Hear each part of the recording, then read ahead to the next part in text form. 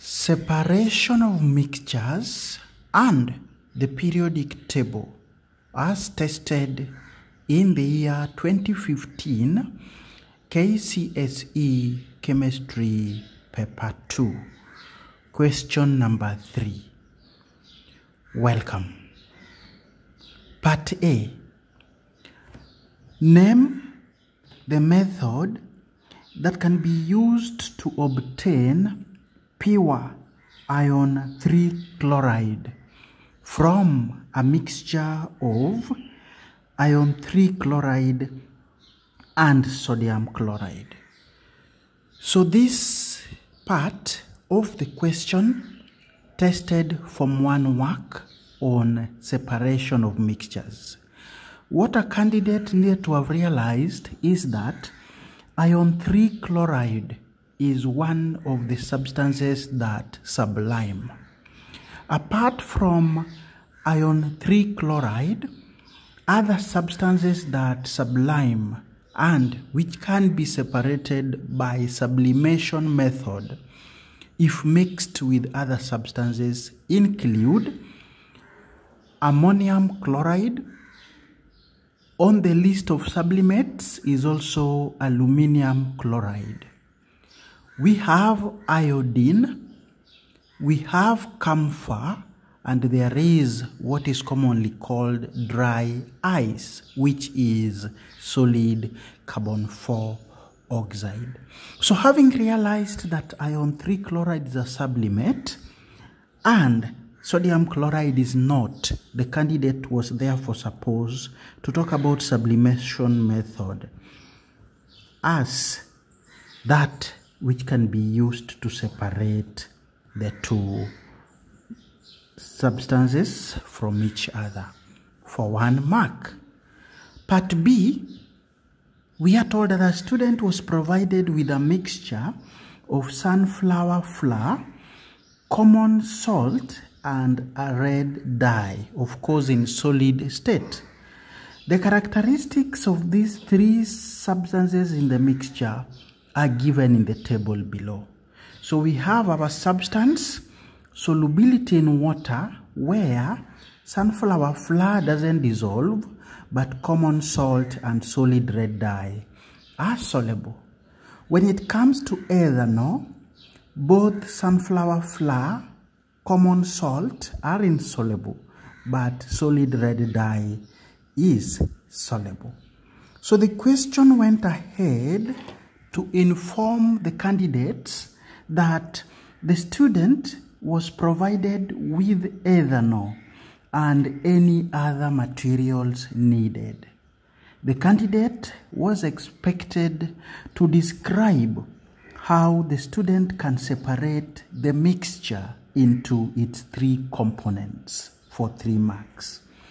Now, the 3 components of our mixture was sunflower flour, and this from the table we saw is insoluble in both water and ethanol. The next component was our common salt. The common salt, according to the table, was soluble in water but insoluble in ethanol. And then finally we had our red dye. The red dye, we are told, was soluble in both water and ethanol. So to answer this question, the candidate would either start by adding ethanol or by adding water. Any of these would actually separate them. Now, for purposes of this section, we shall start with addition of ethanol. So the student was expected to add ethanol to the mixture. So if we add ethanol to the mixture, we are told it is only the red dye that will dissolve. So after adding ethanol, what we would do next is to filter. We are filtering to obtain sunflower flour and common salt as residue. But then our solid red dye would have dissolved, so it will come out as filtrate. What do we do to the filtrate? We would evaporate the filtrate. We then evaporate the filtrate so as to obtain the red dye which had dissolved in it. This would give our candidate the first mark, so add ethanol for half, filter for half. Now, to obtain now sunflower flour from common salt, we would then now add water to the residue. I know somebody may be asking, we are told we are provided with ethanol and any other material. This would mean that water was also available for us to use. So we shall add water to the residue. When we add water, what would happen is common salt would dissolve, but sunflower flour would not. So what we will do next is to filter. And when we do so, we shall obtain sunflower flour. We shall obtain sunflower flour as our residue. This step gives us the next mark, adding water half, filtering another half. Finally, we shall evaporate the filtrate. We shall evaporate the filtrate at this point to obtain our common salt. Having done that, we are supposed to score all the 3 marks. So a half for evaporate to obtain common salt, the last half. And now to part C of question number 3. Part C now tested on the understanding of the periodic table. So the candidate was informed that the diagram below shows part of a periodic table. Of course, the letters did not represent the actual symbols of the elements. The candidate was expected to use the diagram to answer the questions that follow. Now, the grid is here, and as the examiner has told us, we are given letters here which are not necessarily the actual symbols of the element. So we have group 1, group 2, transition element group, group 3, 4, 5, 6, 7, and 8. The first question was asking us to explain why the oxidizing power of W is more than that of X. W and X are in group 7, the halogen family. Now, when it comes to oxidizing power and periodic table given, a candidate would actually be forced to use the definition of redox that we learn in Form 4. And this is about redox in terms of electron transfer. So the first thing that we needed to have realized is that redox simply means reduction, oxidation taking place at the same time in the same reaction. So, in terms of electron transfer, what is reduction? Reduction simply means gain or acceptance of electrons. On the other side, oxidation is loss of electrons. Now, reduction oxidation involves 2 substances. One is a reducing agent and another one is an oxidizing agent. Now what happens? A reducing agent normally gets oxidized in a redox reaction. So in short, a reducing agent is that loses electrons so that it gets oxidized. On the other hand, an oxidizing agent gets reduced in a redox reaction. So that means an oxidizing agent is one that gains an electron or electrons. With this short explanation, we realize that the element with more oxidizing power would have a higher chances of gaining electrons than the other one. So we know for the halogen group, the atomic size increases down the group. So the atomic radius of W is shorter or smaller than that of X.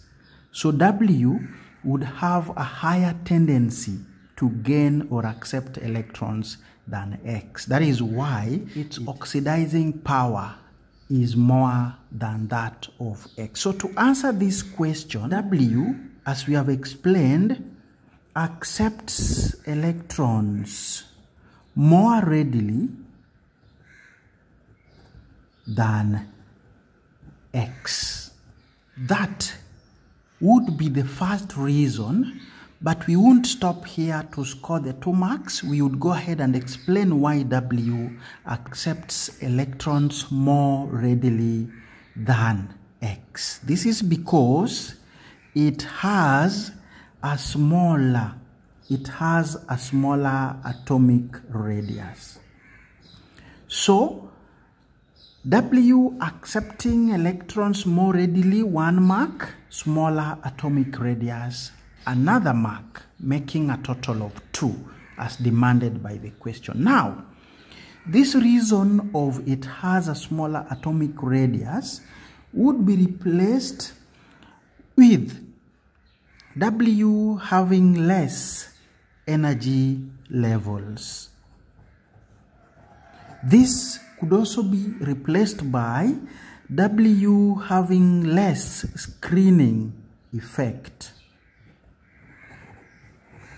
And we also have another replacement for W having a smaller atomic radius, that it has a greater effective, W has greater effective nuclear attraction.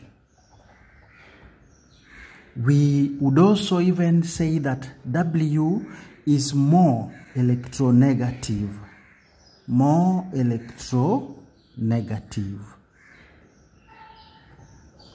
than X. So all these reasons would actually explain why W accepts electrons more readily than X for the 2 marks.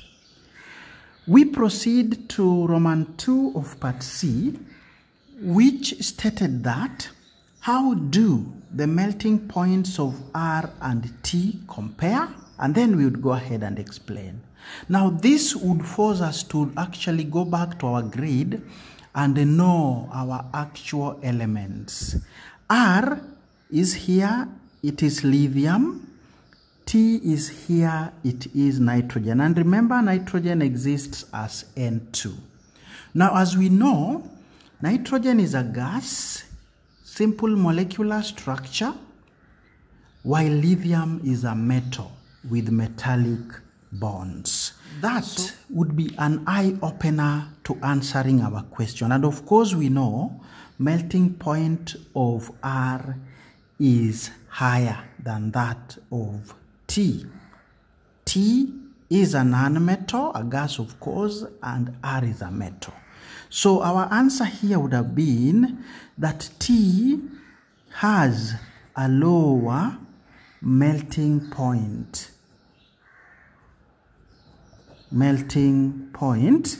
than R for the first mark. Then we would go ahead and explain that T exists as simple, just like we learned in structured bonding, it exists as simple molecular structure. of course with weak van der Waals forces between its molecules, while R has strong metallic bonds. That would be the explanation why T has a lower melting point than R, or we can say R has a higher melting point than T. And the explanation given there is just okay for the 2 marks. In Roman 3 of Part C, we are told to select an element that can be used in weather balloons. This must be a noble gas, and according to our grid, that is element Q. For making cooking pot, this must be aluminium, and according to our grid, aluminium is element N. For part D, Roman 1, we were told to classify water, iodine, diamond, and candle wax as either elements or compounds. On the element side, iodine is there and diamond. Remember, diamond is carbon. For the compounds, we have water and, of course, candle wax being a hydrocarbon. 2 marks, so each for a half. Finally, we were asked to give one use of diamond. Diamond can be used to make drilling bits. Diamond can also be used to make glass cutters. And diamond can be used as jewelry. You are asked anyone, so a candidate had the option of choosing any one of these. And with that, we've come to the end of our video, where we have reviewed the periodic table and separation of mixtures as tested in the year 2015. Thank you for your time, and continue being part of this team.